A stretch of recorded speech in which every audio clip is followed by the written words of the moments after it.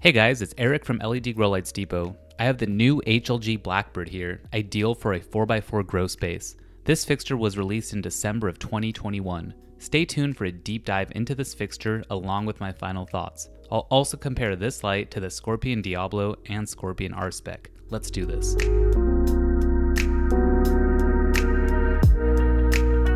The HLG Blackbird measures just over 2 feet by 2 feet, or more precisely 26 by 26.75 by 2.75 inches, with a weight of about 17.5 pounds.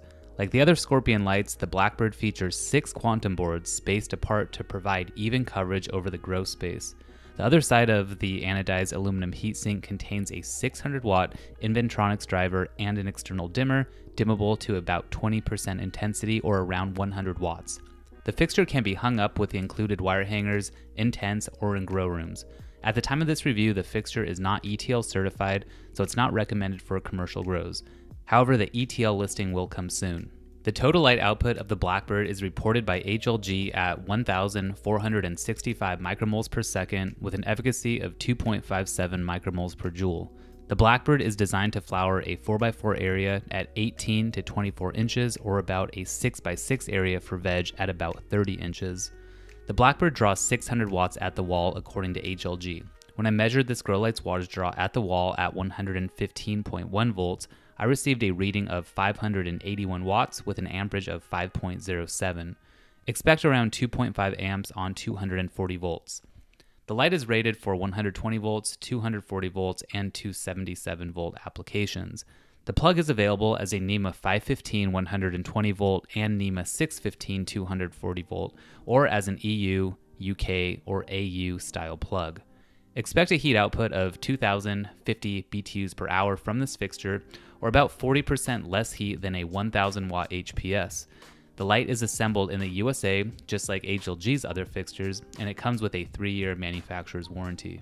The HLG Blackbird uses Horticulture Lighting Group's new full-spectrum QB200 quantum boards. These QB200s contain Samsung 301H and Osram Oslan SSL 660 nanometer deep reds. The QB200 spectrum contains a higher bump in red and blue compared to the QB288 Rspec spectrum. There are not any UV diodes incorporated into the boards, but there is some far red in the spectrum from the white diodes. The spectrum can be used for seedling to harvest growth, and we recommend using the dimmer to dim the light down for seedlings, clones, and veg, and then turning up the intensity for flowering. I took PPFD readings of the fixture at full power in a 4x4 Gorilla Grow tent at a few different distances. Based on these measurements, I'd recommend hanging the light at around 12 to 18 inches. Expect lower readings outside of a tent or reflective walls or in a 5x5 area. If you want higher power readings than what will be shown, you can use this light in an area smaller than a 4x4. Here are my power readings. And our first readings at 36 inches. Right in the middle, 725 ppfd. To the back, about 600. And into the corners, about 550. And this other side, just under 600. So 36 inches is not recommended for flowering. However, it shows you the penetration you'd be getting at 36 inches above your plants. And it's also showing you the uniformity. So pretty good uniformity overall. And the next reading's at 24 inches, where we're getting just over 1,000 ppfd. To the back, you can see the uniformity dropping about 770, and into the corner about 580, and this other side just about 650. So 24 inches, great distance for flowering. You can see the uniformity drops as I move it around, but right underneath the light, getting about 900, 1000 ppfd. To the sides, it's dropping to right around 800 or so. And this last reading's at 18 inches, about 1250 in the middle. You can see that uniformity holds pretty good until we get to the edge there and to the corner and this other edge. So 18 inches, great intensity underneath the light. It's just when you start to get towards the edges, it's dropping off a bit. Based off these readings, 18 inches is going to be the closest that you want to hang the light. The HLG Blackbird is another great light by Horticulture Lighting Group. The light output is perfect for a 4x4, and the spacing of the quantum boards on the fixture allows for even intensity over the canopy.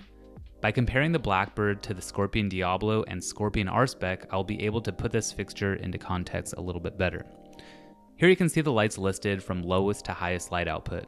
The first thing that I want to point out that's not listed below is that the Blackbird is about 26 inches square, while the Rspec and Diablo are about 36 inches square, so the Blackbird is a smaller fixture. The Blackbird and Scorpion Rspec draw the same amount of wattage and therefore put out the same amount of heat. The Rspec puts out about 7.5 more light and is 2% more efficient.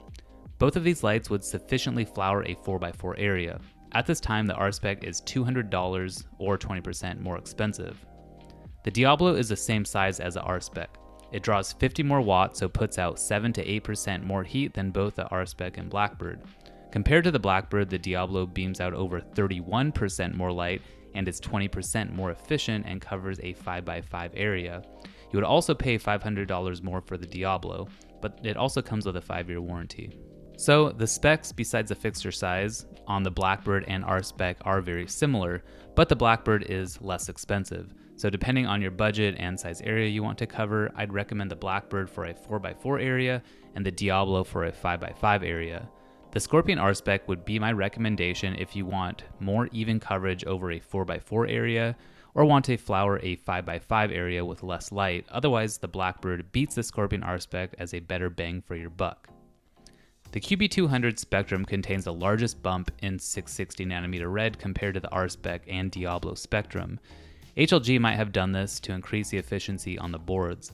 While I thought the Blackbird was awesome overall, I like to see HLG bump up the light output and efficiency on the QB200s in the near future, but right now I can understand why these boards are not as efficient as the QB288s and QB648 Diablos. It's that the lower diode count on the QB200s compared to these other boards lowers the efficiency and light output. Packing more diodes into a board increases the board cost and would lead to a more expensive fixture. So to sum this up, I think HLG found a good balance between the price and performance on this light fixture, and I know growers will enjoy it. There's a link to the Blackbird product page in the description to purchase the light, and let me know what you think about this light in the comments below.